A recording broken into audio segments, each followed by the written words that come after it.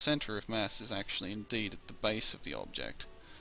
Um, Obviously the physics here is not entirely as accurate as it could be. You know, I wouldn't there's debates over how much gravity there should be. There's debates over the speeds of everything because it's a simulation, and you know, is there accurate and comparable rates towards the real world? I think people increase the gravity for games because gravity in our world functions a little bit too slowly to be fun and exciting.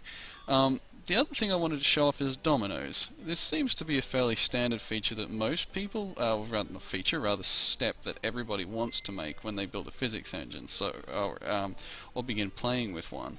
So what I've built here is I've built a nice little happy stack of dominoes. At least the good thing about building this in a computer is that you don't have to clean up after you actually build them, and there's no work setting them up. You just use a series of for loops to build them. So if I strike the first one, if I can get this correctly, they should fall on top of one another in probably very poor fashion. I guess I'm not very good at dominoes, but you can see that they do indeed fall over. But that's about as much as I did want to cover in this demo. I guess I called this avatar Hat Man. He's kind of like the little Monopoly man. I thought he was going to be pretty cool. Guess I got tired of staring at a Dragon Ball. So I decided to make something a little bit interesting to look at.